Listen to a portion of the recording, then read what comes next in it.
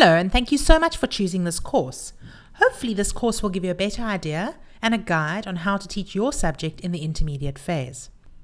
It will outline the policy requirements for CAPS for your particular subject in the intermediate phase, and it consists of 2 modules. In order to complete the units in each of these modules, at the end of each unit you'll be required to do a short assessment or quiz in order to move to the next unit. Now the first module gives you an understanding of what the CAPS requirements are in the intermediate phase.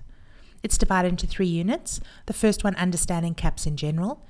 Next, looking at the subject outline for all subjects in the intermediate phase. And then the third unit in this module, looking at the subject outline and planning for your particular subject. Now module 2 looks specifically at the assessment requirements. The first unit looks at formal and informal assessment in general, getting an understanding of it, and then also looking at what are the formal assessment requirements for your subject. The second unit is looking at the cognitive levels in the intermediate phase and how to use them, and then of course looking at beyond assessment. Things like what do we do when learners are absent and how do we deal with this, and what does the policy say about this. We hope you enjoy the course, and we hope that you're able to download the PDF documents and use them as reference once you've completed the course.